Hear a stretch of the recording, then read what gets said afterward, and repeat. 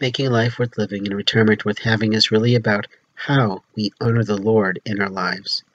You see, there are many people who profess to be of a particular faith.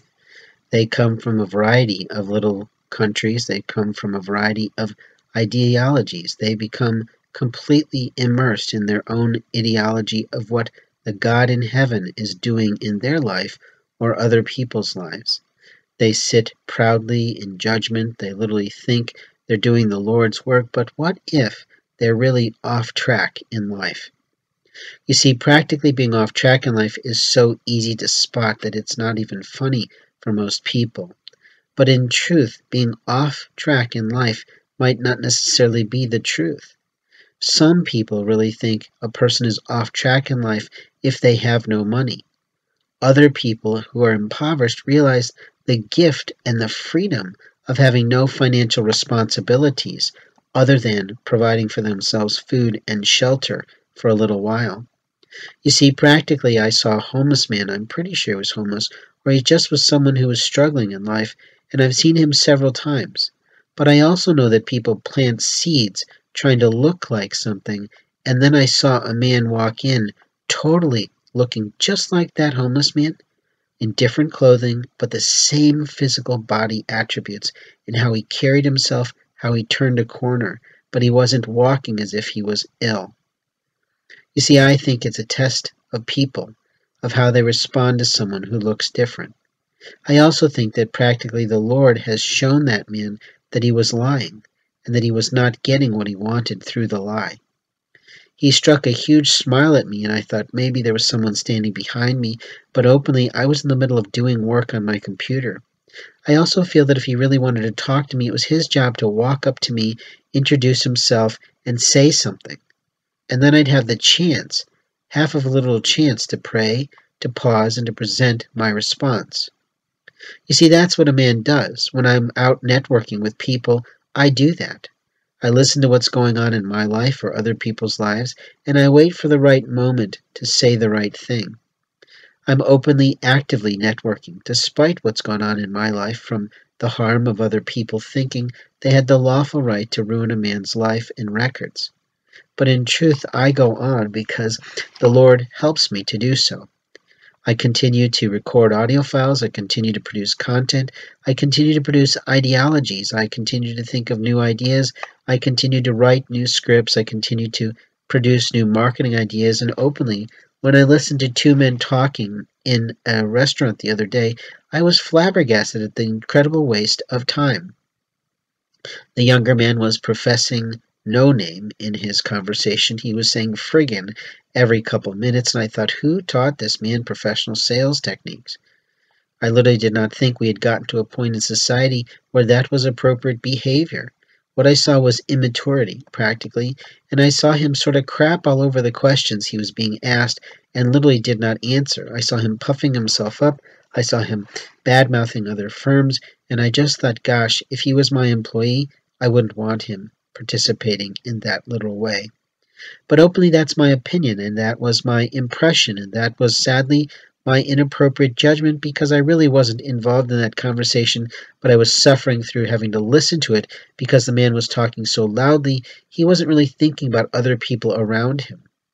We all do that sometimes, and even sometimes we talk loudly or talk to ourselves just to put people off, to get them to leave us alone. But in truth, they were just having a business conversation, but my greatest sense of the over-forced requirement of hearing them talk was that they had no marketing planning. They had not put together one idea about what it was that they were really trying to accomplish, and they were trying to do it all with technology, and something I've learned over the course of time of being in marketing, that relationship marketing is the most important aspect of any marketing campaign. Technology has moved on so quickly now that everybody wants to use technology to make millions. Some people find the formula and do it. I literally attended a group of people who did that with affiliated marketing. I attended week after week or month after month or whatever the heck it was time that we would go and have these little meetings, and I would ask the leader, could you please teach me just this one little technique so that I could make some more money with what I'm trying to do, and she would never do it. Even when I asked her for the price, she still would hem and haw and piss around, and I thought, people struggle in life. and I was about to lose my house. I sort of let her know that, and it didn't seem to faze her at all. And I thought, wow, if everything fell out of the bottom of your life, where it was just you having to deal with your children and your husband left you and all these things, how would you feel? Would you feel the same little way of not being willing to help someone? Practically, there's always someone sitting in judgment on someone else. What we really have to ask is whether or not they lawfully have the right in the Lord's house.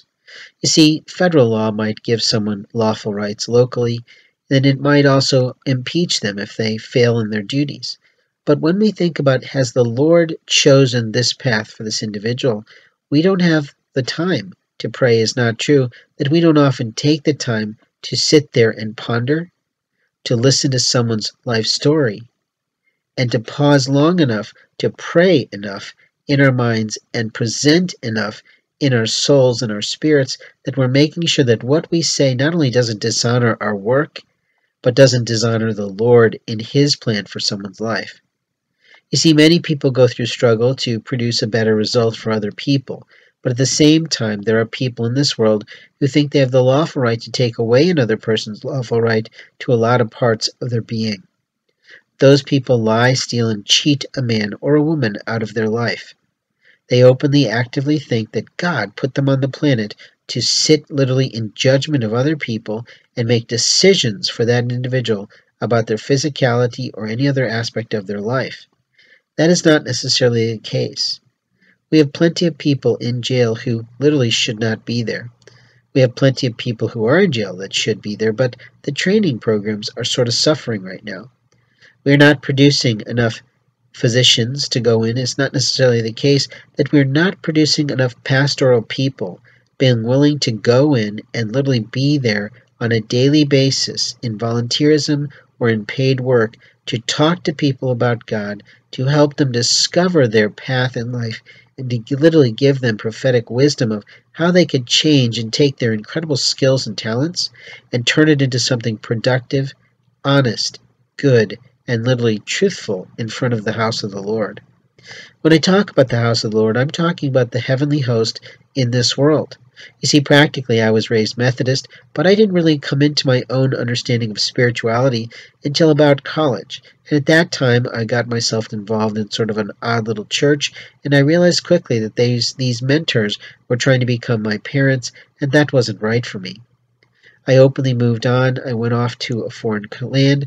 I learned about other aspects of religion, other ways in which the Tower of Babel has presented itself in the world, and I discovered that Christians don't know everything in the world there is to know about the Lord. I have learned other aspects of religions. I've studied Kabbalah. I've studied with a monk. I've also studied a lot of law of attraction. I understand the policy of how that's supposed to work. The problem is that people in our lives often don't play along with the Lord's plan for their life and others.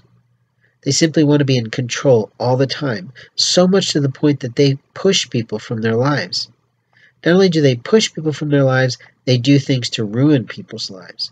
They lie to police, they destroy records, they take property, and they literally think that somehow God is being honored in that moment.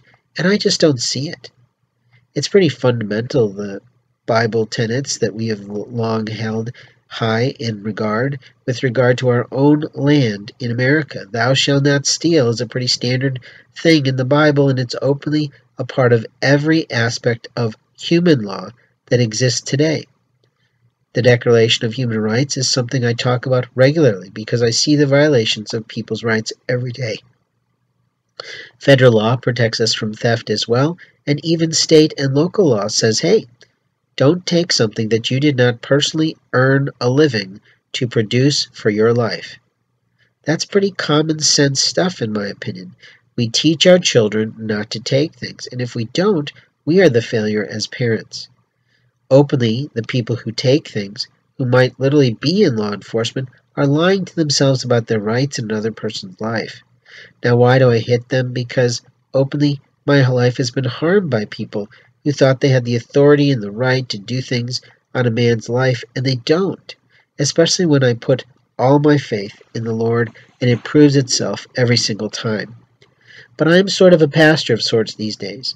I like to be called the dragon priest, and in jail I put the word down priest. when I left Bible verses for men who really were struggling and looking for the pastor to come when they requested him, and he or she would never come in to that block. And I thought, why not? Trying to get a copy of the Quran was like pulling teeth, and openly I did leave my Bible with them because it wasn't large enough print for me to see. But I did only underline one or two passages, but I made my own notes that I brought with me.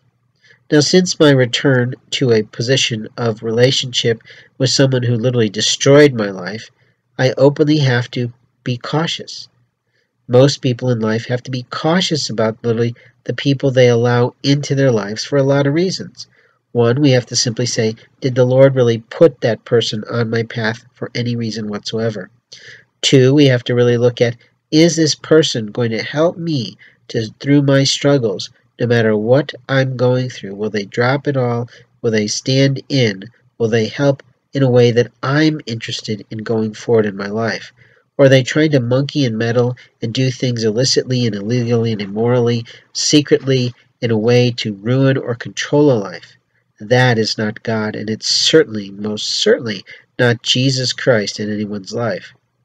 You see, the Lord is something that I talk about regularly because I've seen the energetic forces that literally work in this world. Now, I don't mean I'm seeing things, so let's not make sure I'm getting some mental health provider to think he's got some fodder for some little report he's writing.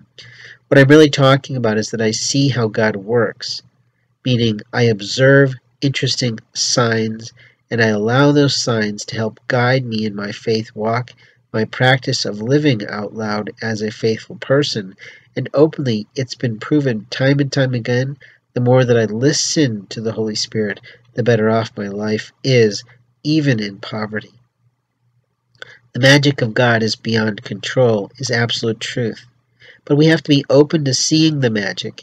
We have to be open to praising His name, and we openly have to be ready for anything that it brings with us. In life, we have moments of time to make all the difference in the world for someone. There's only one thing I've wanted for many Christmases now, and I'm still waiting for that girl to get her head pulled from her ass about her stupid choices. That the Lord has put me here for a reason, that she was brought into my life for a reason, and that the signs I get literally every day for her life is more than enough for me to be patient, kind, loving, forgiving, and considerate of what the Lord has planned for me and that girl. But openly there will be other people outside of that who'll try to interfere, who'll try to interrupt, who'll try to literally take away my lawful rights underneath the Lord's house of producing a favorable life for me and someone else. In your life, who allows you to do things is not the reality. But in our life, technologies have been utilized to voyeur in on our lives, to socially engineer conversations, and frankly, it's time to take back talk.